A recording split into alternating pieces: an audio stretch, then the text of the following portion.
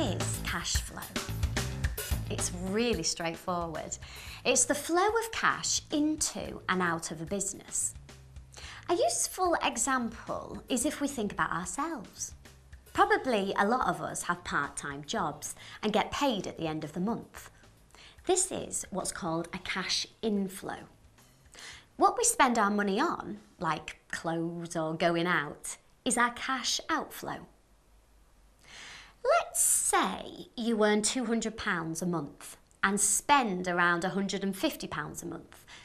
This seems quite healthy because you earn more than you spend. But problems can happen because you only get paid at the end of the month. So how do you spend what you don't have? Can you see the problem?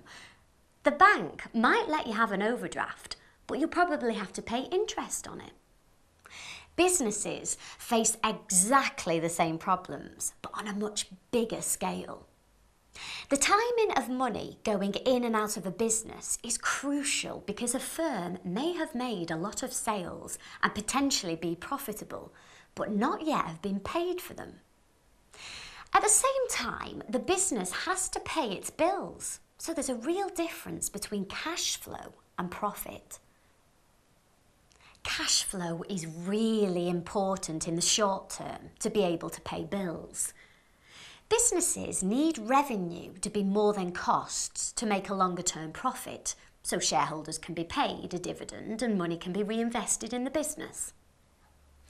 To try and see when there may be cash flow problems, in other words, when outflows are more than inflows, businesses draw up cash flow forecasts.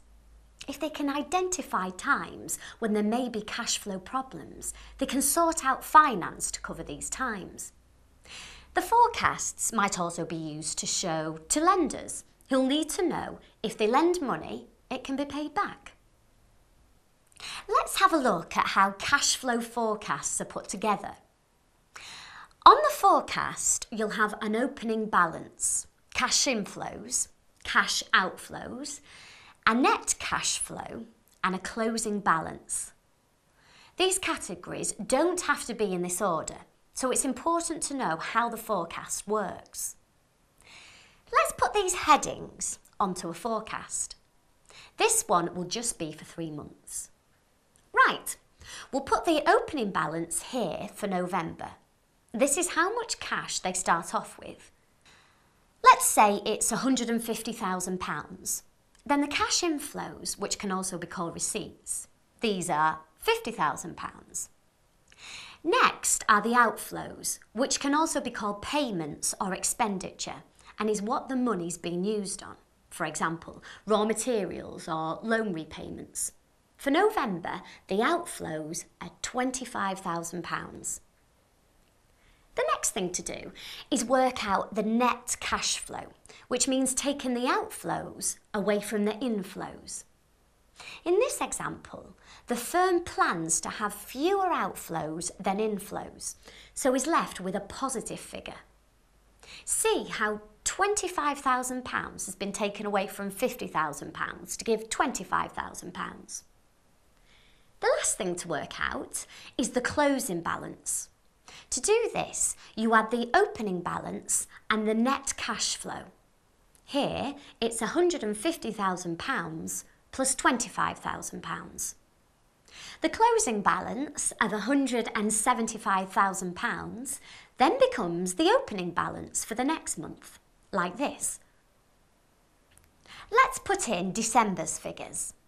The opening balance is £175,000. This time, the inflows are £75,000 and the outflows are £30,000. So this gives us a net cash flow of £45,000. If we add that to the opening balance, we get £220,000 for the December closing balance. Now let's do January. The opening balance will be £220,000 because that was December's closing balance. This time they have fewer inflows, only £40,000 this month, but their outflows have increased to £60,000. This means when outflows are taken away from inflows, we're left with minus £20,000, which is shown by putting brackets around the figure. Then the opening balance of £220,000 plus the net cash flow of minus £20,000 gives a closing balance of £200,000.